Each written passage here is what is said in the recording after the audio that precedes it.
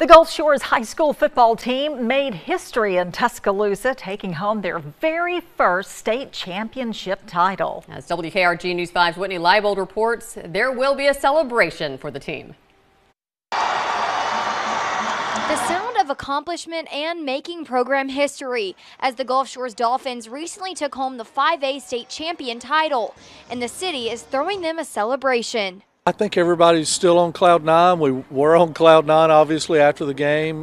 We didn't really have a chance to get together because team got home so late, so we're looking forward to that Wednesday. The celebration will be held at Lulu's on Wednesday night, starting at 5:30. And the city of Gulf Shores also says that the celebration is open to the public and anyone is invited to celebrate the Dolphins.